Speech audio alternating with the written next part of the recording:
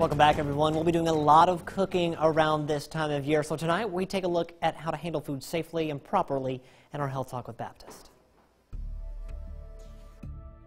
Hi, I'm Libby Walker, the Morrison Director of Food and Nutrition Services at Baptist Memorial Hospital, Golden Triangle. Tonight we will discuss when thawed or partially thawed foods are safe to eat and what foods can be refrozen.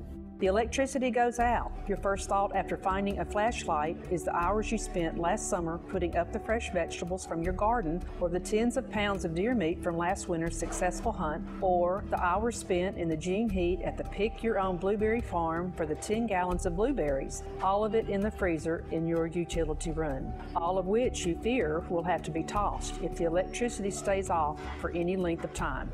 There is some good news though. Thawed or partially thawed food in the freezer may be safely refrozen if it still contains ice crystals or is at 40 degrees or below.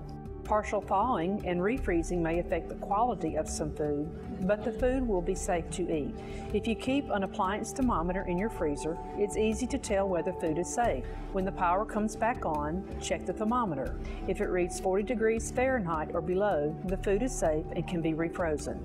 Never taste food to determine its safety. You can't rely on appearance or odor to determine whether food is safe. Join us next time for Health Talk with Baptist, when we will discuss how to keep your food safe during the holidays.